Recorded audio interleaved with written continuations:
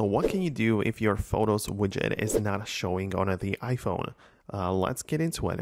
So as you can see in my case, I have added a Photos widget to my home screen, but it doesn't show anything. It just literally tells me that no photos are available, which is a little bit odd.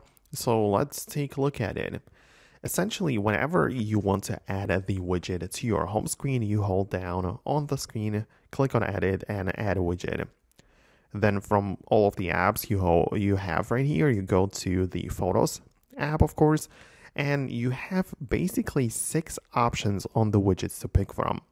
The first 3 have the title of Featured Photos.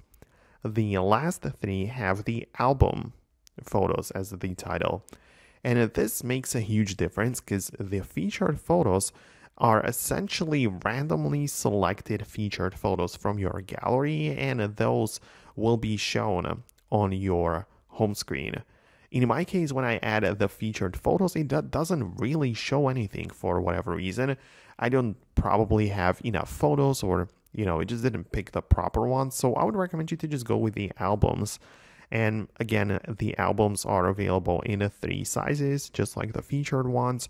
And if you add those, you will have the ability to pick a specific album from your Photos app, and those photos, which are part of that album, will be displayed on the widgets.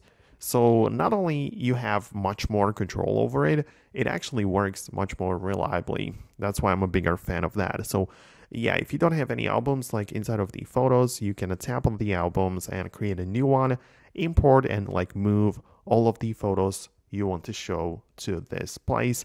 And yeah, then you're going to be good to go. The photo widget on the home screen has the ability to edit the whole thing, and then it flips over and you actually can pick a selected or a different album to display the photo. So it just all works pretty well.